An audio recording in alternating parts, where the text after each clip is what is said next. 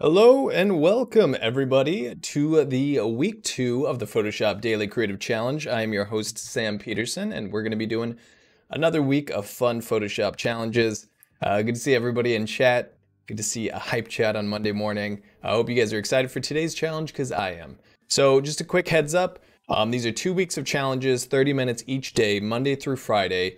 And if you're watching over on YouTube, come on over to Behance. That's where I'm going to be able to see your comments, questions, anything like that. That's where I'm going to be able to respond to the chat. And we can talk about our first challenge today. So if you guys want to know how to join these challenges, first off, you go to the landing page here on behance.net. Let me show there we go, behance.net/challenge/Photoshop. If you see here at the top, there's a big blue button. You can click that to register for the challenges. And if you scroll down here, you'll see all the challenges that have been revealed so far. So like I said, this is 2 weeks of challenges, but if you're watching these live, you'll see one get revealed each day. If you're watching this as a replay, we have 2 weeks of replays. It'll say Creative Encore down at the bottom, and that's just to give you some extra time to work on these. So the one that was just revealed today is Color a Painting. Bring a grayscale painting to life by adding color using blending modes, color theory, and adjustment layers. So I think a lot of you have maybe seen how to colorize photos before. I always like to bring in a little bit of like an illustration challenge into these DCCs when I host them. And today I'm going to kind of show you something that you may or may not be familiar with. It's more of an illustrated technique, but it's going to be how to color a grayscale painting. There's a lot of ways you can do digital art. A popular method is starting from grayscale and then adding color layer later, and that's what we're going to be going over. I just want to say hi to everyone in the chat first off. Gideon, Nick, I saw Ted in there. Ted, appreciate that. Wade, Frank, good to see you. Anki, Christelle, Laura, what's up everybody? I think I said Annika. Hello Annika. General Kenobi, good to see you. Bliss, what's up everybody? Welcome on in. Robert, I see Robert in there as well. So before we move into it, I also want to talk about the Discord. So if you go over to the Discord, this is where you can post all your challenges. This is where you can share with the community. You can see what other people are doing. You can get feedback. You can give feedback to other people. That is in the challenge section here on the left-hand side. You'll see it says feedback. This is where all our channels are. The challenge is the one where you're going to post the current challenges. Design feedback is if you're doing challenges that are unrelated. There's the ask a question section, all that stuff. In case you have any like technical issues or something you're trying to figure out that you don't quite understand. Sean and Matt, what's up? Thought I saw Sean in there. Andreas, good to see you. Norsh, what's up? Arashful, good to see you. Welcome on in, everybody. So there's been a lot of awesome challenges here. I've been like, Norali, I just saw this before the stream. I'm digging those textures. Really cool background. Nailing this with the coloration. I like the color shifting within the face. These are great. We got some blur challenges going with the super speed blur from Gidi. I think that's how you say it. Hopefully I'm not going to butcher anyone's name. And then we got Frank coming in. I love it. A little glowing aura and taking this to the next level. This looks great. Awesome work on the textures. They blend in with the skin flawlessly. Frank's always coming in with the pro designs. We got more from Frank here. Smoking text effect, nailed it. The arrival. I love it. I love the hue shifting here. We got RAR with sultry smoking text. So there's some really great challenges. Keep it up. I'll be doing feedback in here later today. But before we get too deep into that, let's jump into Photoshop. What do you say, everybody? So today's challenge. This is the starter file if you want to use it. You do not have to use this. I just thought it would be fun to paint up a monster because I love monsters, as you guys may know. And you guys can use my painting if you want. If you have some other digital painting that you'd like to color that's grayscale, go for it. You could even use these techniques on a photo. It's totally welcome to. But I kind of wanted to show the context of an illustration today. So speaking of photos, I would be remiss if I did not at least touch upon the neural filter Colorize. Many of you may be familiar with this, but I thought it's an important thing to at least mention. We're not going to be doing this today, but I just want you to know about it if you do not already. So if you go up to filter and then you go to neural filters, you get this cool little box and you'll see Colorize. We can check that on and it's going to be doing some AI calculations here. I actually have to move this. See if you can kind of still see that. I'll move myself over to the right-hand side so you can see these bars. And that's a pretty cool job right there. Like, it's got this like kind of orangey skin tone. It's got a little bit of red in the lips and ears. It's pretty neat. You can crank up the saturation. You can put it down, desaturate it. You can kind of play around with these. You can even try different profiles. Retro purple, yellow, always a fun contrast. And you can play with the profile strength by adjusting these here. But I thought the default was kind of neat. You know, we can click OK, and you'll see that it created an additional layer.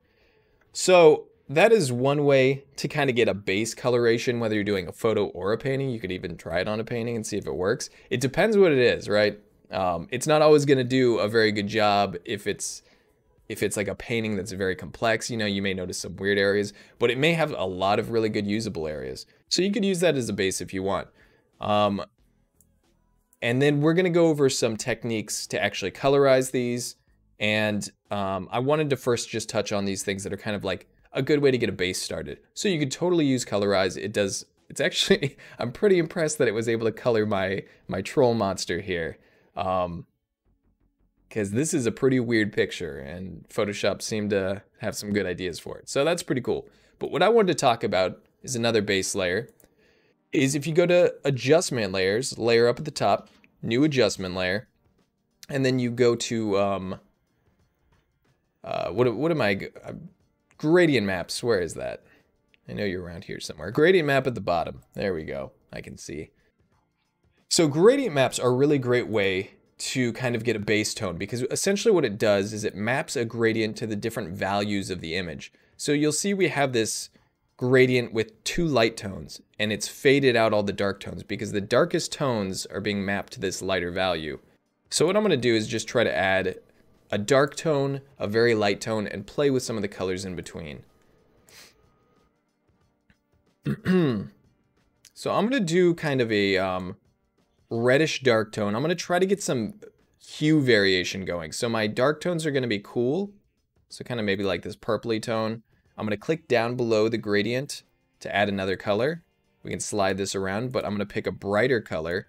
I'm going to warm it up a little bit. And we're going to talk about hue shifting in just a minute. So keep what I'm doing in mind. Maybe I'll add a 4th. And I'll go quite a bit brighter, some sort of like orangish tone. First off, I'm going to click OK. And I'm going to right click this gradient map and clip it to our creature. That's going to be a lot easier to see. And then I'm going to go back into my gradients, click in that bar, and you can actually slide these around. So they're not in a position, they're in a position where dark tones are kind of converging on the higher end of the gradient, which is darkening everything down. So I'm actually just going to slide my dark tones down to the left to condense them more on that side. Maybe I want to take this one, put a little bit more yellow. Maybe take that down a bit. You can kind of play with the values here. So the couple things I want to talk about before we get too deep into this. One is hue shifting. I don't want to turn this into a color theory challenge at all, but this is something I keep in mind. This is a really simple principle, a rule of thumb, I guess, that I keep in mind for all my painting. So hue shifting. I don't know if you can really see much of a difference here, but this is the difference between the left side just taking a flat color layer and putting one tone filling the whole sphere in. The one on the right is an example with some hue shifting. So hue shifting, the way I think of it, the rule of thumb that I go by, and I think about this all the time when I paint, is that if you have a warm light source, the shadows are going to be cooler and the highlights are going to be warmer, which kind of makes sense because if the light source is warm, it's creating a warming effect. So by contrast, the shadows will be cooler. So if you have a cool light source like the moon, for example, the shadows are going to be warmer and the light source is going to be cooler. Basically, just the shadows are going to be the opposite of the temperature that the light source is, if that makes sense. So I think this looks pretty good. It may be subtle to pick up. I probably could have gone a little bit more heavy-handed, but I'm kind of toggling the color hue shift on and off, where this is the just flat orange, which doesn't look too bad, but then you put a little warmth, a little bit more yellow into the highlight of this orange ball and a little bit more reds. Just not straight up yellow and reds, but shifting more towards that. So something I think about a lot. I thought maybe that would be helpful to kind of explain what we're about to do next. So subtle hue shifts, they don't need to be dramatic. You don't want to have like a purple shadow and yellow highlight if it's supposed to be like an orange ball, but you can kind of tweak it as much as you want. So that's a bit of a gradient map, and I want to jump right into another little trick here. So I think it's important to be able to check your grayscale, and I can do that by toggling this. And now when I toggle the gradient map on and off, I can actually see what happened to our values. And if you're wondering how I did that, I can explain it right now. What you do for a quick little way to check your values, people do this different ways. There's different valid ways. I think this is supposed to be the most accurate way, and it's also the most convenient in my opinion because it's a hotkey. But if you go up to View, Proof Setup, Custom, see that view at the top, Proof Setup Custom, click on Custom, and it'll bring you to this. The device to simulate, you'll check it from this sheet, should be working gray dot gain 20%. So View, Proof Setup Custom, device to simulate, working gray dot gain 20%. You'll click OK, and now it'll be gray. So our gradient map is on, but it's gray. So all you do here is you press Control Y to toggle it on and off. And you can do this at any point. You'll even see at the top on your document name, dot gain 20% when it's being toggled on and off. So this is great because you can actually paint in this mode if anyone's a digital painter or does any digital painting. If I select my creature and I color pick, you'll actually see it is picking actual colors here. It's just the view that's grayscale. It's not actually changing this to grayscale. So I could actually paint on top of this in this grayscale mode. It's just a view mode, and I'll still be putting down actual colors, not gray. So, and I can pick from here and paint with it, and it'll be, those actual colors. Whoops. As you can see, not gray. So very useful. And now we can move on to the real lesson here. I just wanted to go over a couple of those things to add context to this, to give you some tools to work with. But the next thing we're going to be doing is actually coloring this up. So you can start with a gradient map like this. I think I actually made one too. Yeah, pretty similar, kind of the same thing. But what I'm going to do is maybe I think this is too much. I just want a base tone, so I might ease off the opacity a little bit of this gradient map until I see something that's pretty good base. I like that. I put it around 73. Just something that's not too heavy. So from here, what I'm going to do, those were our two base layers. You can do Colorize, you can do gradient maps. That kind of gives you a good base to work with. But here's where we're really going to get into it. I'm going to create a new layer, Control-Shift-N, and this is going to be a color layer. I just call it color, so I know my mode. I'm going to switch to color. And we're going to go over a couple layers that you can use for coloring these types of things. So I'm going to right-click this and do Create Clipping Mask. I forgot this was a challenge. Just enjoying the top Sam tips. Yeah, I always like talking about my favorite things in Photoshop. So I'm going to use a soft round brush. Mine is just labeled airbrush. It's going to be just soft round in the general brushes. You can do this with a hard round. If that's all you have, just crank the hardness down to 0. That's all the soft round brush is. And I'm going to put my flow really low. Currently, I have it at 15%. Now, if you have a tablet, you don't need to worry about this. You probably have your own method for it. I'm assuming a lot of people doing these challenges do not have tablets, so I'm going to be doing this with a mouse. Painting with a mouse is very difficult. Coloring with a mouse is a little bit easier. So what I'm going to do is I'm going to try to add some hue variation to this head like we talked about. Cooler shadows, warmer highlights, assuming this is a warm light source, which is what I'm going with. But I also want to get some skin variation. I'm just going to click. You can drag and kind of see what color you've picked. Click and drag. And that's pretty good. Now if I just click, just little clicks here, you do click and drag too, you'll kind of be able to easily control. If I click a bunch, builds up that color really quick. I want to kind of make some coloration around the eye. I'm doing this red tone because we have more capillaries around our cheeks and stuff. So there's usually more, when someone gets flushed, you'll see it in the nose and the cheeks. So I'm going to add a little bit of this around the brow. And this is on top, you know, this is on a separate layer, on a color layer above our gradient map. So the gradient map's a nice base tone. I got to put red in the ears. Every single time I do ears, I have to. It's just a rule. I may do some like orangish, yellowish eyes. Maybe we'll try that. Feel free to make whatever color eyes you want. And you can see how I'm already getting some nice tones here. That on top of the gradient map already, you know, we already got something going on. Daryl, welcome on in. Good to see you. If you can actually color pick from your creature here. So I like those pink tones that I got. So I'm just going to grab that. You can color pick it, or you can choose it up here manually. And I'm going to add like a little bit of desaturation. I'm going to desaturate the color I have here. You can see I selected the chin, and I just desaturated that tone. And I'm going to make it cooler. So I'm going to bring it down here more towards purple. And I'll try it. See, that's kind of a purple tone. What I'm going to do here is get a little bit of this 5 o'clock shadow type of thing near his lower jaw. A lot of times you'll see kind of more bluish tones when you get in that sort of 5 o'clock shadow. His lip, maybe I want it to be a little bit more blue, purple, something like that. Let's see what color. That looks kind of cool. Get rid of some of these warm tones. I'm thinking he maybe has kind of a dark purplish lip. Maybe I might want to mirror some of those dark purpley tones around the head, but we'll do that a little bit later. I'll show you another layer we can use. Homer Simpson colored chin, exactly. On that topic, I did want to share something with you. I got a lot of stuff to share today. Topic that I really enjoy is there's this blog post by James Gurney. I'm not sure if anyone's familiar with James Gurney. Awesome painter. He's got a great book, Color and Light, and then also Imaginative Realism. I have both of them. If you're into painting, I recommend it. Painting color.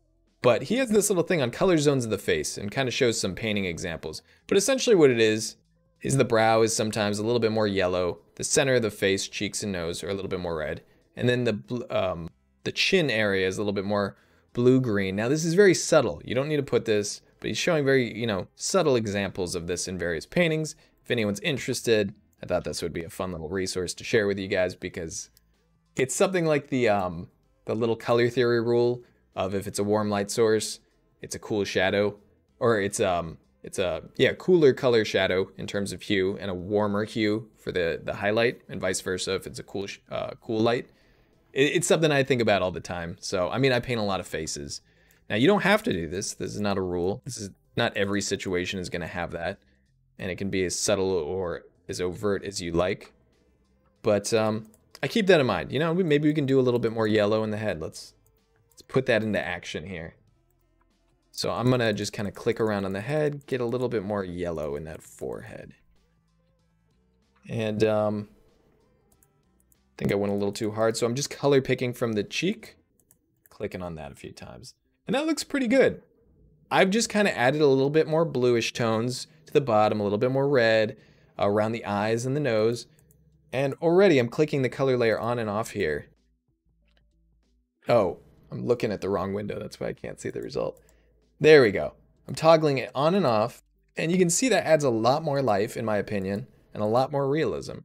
Now I'm just going to go a little bit more heavy-handed and add a little bit more red to that top eyelid. And I'm doing this all with the mouse, soft round brush, and the flow is at 15%, like I said. And get some pretty nice results, in my opinion. So this is a color layer. We did all that with a color layer. Currently we have the gradient map, which was the base tone. You don't need this at all. You can totally do that all with a color layer. But it's nice to get a little like kind of underpainting base tone. And then we have a color layer. And now we're going to do an overlay layer. So this is another color layer, another blending mode that I like to use for coloring grayscale. Now the thing about the overlay layer is it allows you to adjust values a bit. I'm toggling my grayscale on just to see, you know, we can kind of see how this matches up to the original. It's a little darker, which I like. I think it was a little blown out. But the cool thing here is we can get darker tones. So I'm going to clip this to my group here. And not just darker tones, but the value of what you're selecting is actually going to affect the image. So if I go really dark, this wouldn't make any difference in a color layer, but it does here. And if I go really bright, so you can actually tweak the values along with the color. If you don't want to tweak the values at all, you can stick to a color layer. But this is helpful in a lot of circumstances. So let's try like some coloration here. I want to give these scaly bits on his head a little bit of like a cool bluish hue. So I'm trying to find one that looks good here. It needs enough saturation that it kind of has the right look I'm going for. I don't like that neon pink. That's actually kind of neat.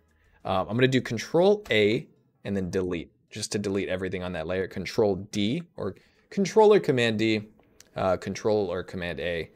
Those are hotkeys I use a lot, but now I got a color that I think is pretty neat. So I'm just going to put it on these scaly bits.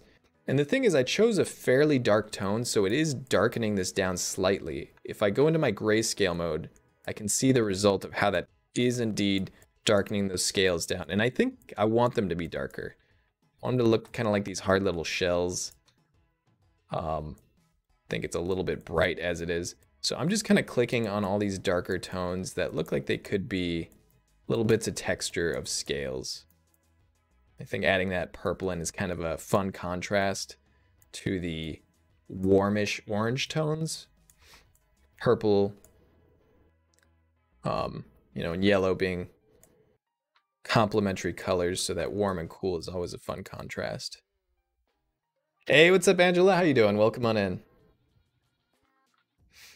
I see we're talking about Voldemort and Beetlejuice. I don't know if this is something I missed, but I was down for some creepy creatures. All right. So one thing, you know, that I might want to do is I could even paint on this. I don't recommend painting with a mouse, but you totally could. So I'm going to do Control Shift N, and this will be just called paint. So if I want to do any final touches, this is just a quick example because the values on the nose are bothering me. I think the bottom part of the nose shouldn't have as much as that highlight. So honestly, I could just paint over that highlight a bit and soften that highlight so it's only at the top of the nose and not at the bottom, just creating a little bit more shadow. So I'm technically painting with a mouse here, right? Right there, I just adjusted the actual painting, not just the values of the brush strokes that already exist or the colors of the brush strokes that already exist. You can actually tweak these a little bit with a mouse. Low flow makes this this stuff a lot easier. Now, painting an entire picture with it would be pretty time consuming, but if you want to make any fine adjustments and tweak anything, you have the possibility to do that because we're using, right click that and do clipping mask. We're using clipping masks and we have a lot of freedom and control over what we've done. So from here, I think I'm pretty happy. I'm going to go back to my overlay layer and I'm going to try maybe like a little brightness on this cheek. Oh, I like that. It's kind of like this warm flush look. A little bit heavy-handed, so I'm going to go with lower flow. I could probably adjust my color, but I do like that color. I just want to make it much less subtle. So I'm just doing quick little clicks here. Maybe in between on these bright areas, in between the scaly bits. I'll brighten those parts on the head up a little bit. And that's pretty neat. So that's the overlay layer right there. Subtle adjustments, but with gradient maps, color layers, overlay layers, and even painting on normal layers, you can get some pretty nice effects. So from start to finish, this was the gradient map as a base tone. Whoops. This was the color layer, which adds a lot of that hue variation. The hue variation within the coloration of the face, and then also with kind of cooler tones at the bottom, warmer at the top. Then we got the overlay layer where you can adjust values a little bit more. And then the paint layer if you want to make any fine adjustments. Now the last thing I'd like to do maybe is go to the eye and pop that out a little bit more. Let me see if there's anything else. I've got, yeah, so from here we're kind of out of time. But if you recall when we did the lighting a portrait challenge, you can use multiply layers. I'll try to do this quick. You can use color dodge layers. So multiply layers, for example, could be used for shadow. So anything, you know, with these soft round brushes and low flow, you can add some more shadow in down below. You could add some more highlights above with a color dodge layer. Color dodge, you got to be pretty subtle with the colors you're picking. I always do a very dark, kind of desaturated yellow. But you can add a little boost of light. You can use adjustment layers. If you go into adjustment layers, there's color balance to fine tune it. We talked about that a little bit. Hue and saturation, we talked about those layers too. So there's a lot of layers and things you can use to adjust, but primarily when coloring, you know, gradient maps, color layers, and overlay layers are a pretty powerful combination. So that is it from me for today, everybody. I look forward to seeing what you do. Again, you don't have to use my image. Feel free to use whatever images you want, but these are open in the starter files if you care to use them. So thanks so much for joining, everyone. I do appreciate it. I hope you guys have fun with this one because I sure did, and I'll see you all in the Discord. Bye, everybody.